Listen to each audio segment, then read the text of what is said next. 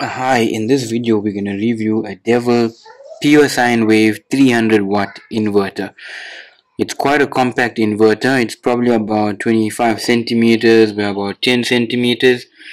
You've got terminals here for your battery connection and two fuses, and there's also a fan to keep things cool when it's delivering high power.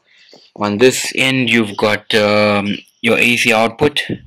You've got a switch here to switch between lead acid or lithium ion battery, and an on and off switch to switch the unit on.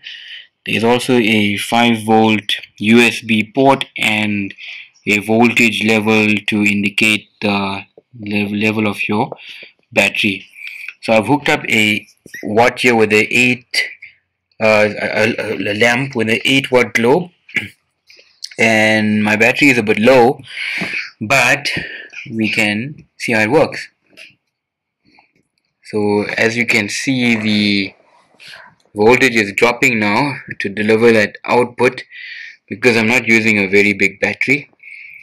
Ideally for this you should use maybe a 105 amp hour deep cycle battery just to deliver that output, because if you're going to be powering maybe your laptop, your router, or your fiber ONT, then this little unit is perfectly capable of doing that.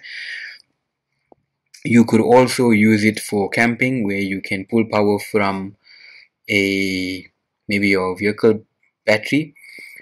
The only disadvantage is it doesn't have a built-in charger for your battery, so you need to have a separate charger, or alternatively you could use a solar charging system.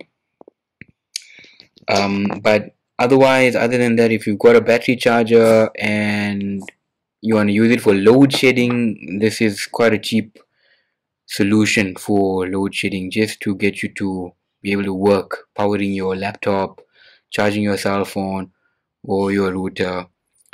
So yes, great little inverter, and I think it's worth the money. It's probably I've seen it retail for around 1,000 rand. So yeah, it's quite a nice solution for your load shedding. Thanks for watching.